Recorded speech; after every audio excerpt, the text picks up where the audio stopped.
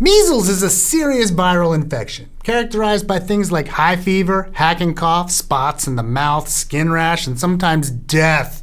You'd think that was bad enough, but new studies out this month confirm what we've suspected for a while. In survivors, the effects of measles last a long, long time. This is Healthcare Triage News.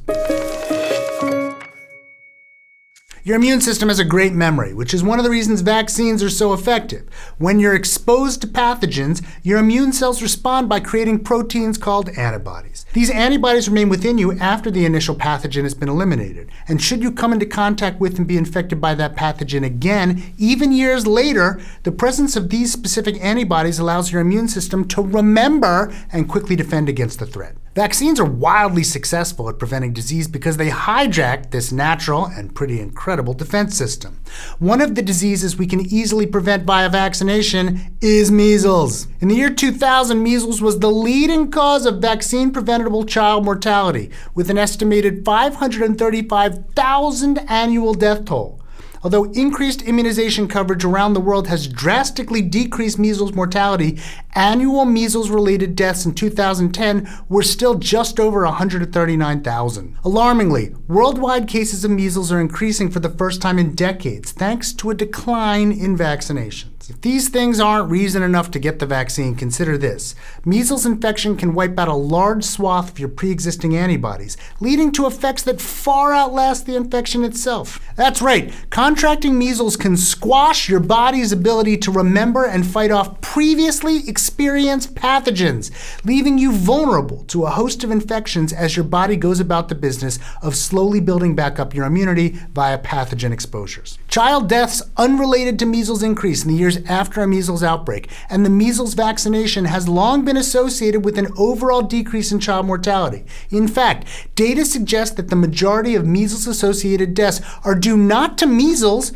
but to infections taking root after measles has run its course. We've known for a while about this decrease in immune function after a measles infection. In fact, the first documented evidence of this was reported in 1908. Recent work has reported increased morbidity and mortality for up to 5 years following measles infection.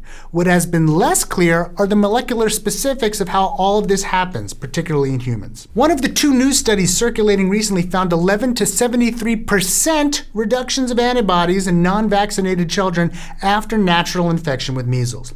Individuals with a mild measles infection lost a median of 33% of their pre-existing pathogen-specific antibodies, while individuals with a severe measles infection lost a median of 40%. The study did not find this reduction in children following measles vaccination, suggesting that this devastating blow to the immune system, called immunological amnesia, is a result only of full-blown infection with the virus. The second paper currently circulating in the news reports specific measles-induced changes in B cells, the cells responsible for producing specific antibodies in response to specific pathogens.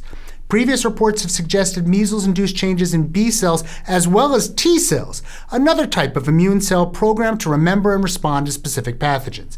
However, these two recent reports appear to be the first to offer evidence in human subjects to directly support measles-induced amnesia of the immune system as well as its mechanism. So that's exciting. It's also very serious given that this is just another potential deadly consequence of not vaccinating.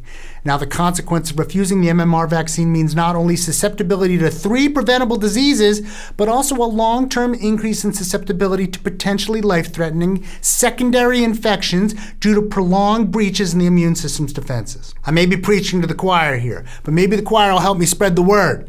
We are so lucky to live in a time where we can easily avoid many devastating diseases and their long-term effects. Please take advantage.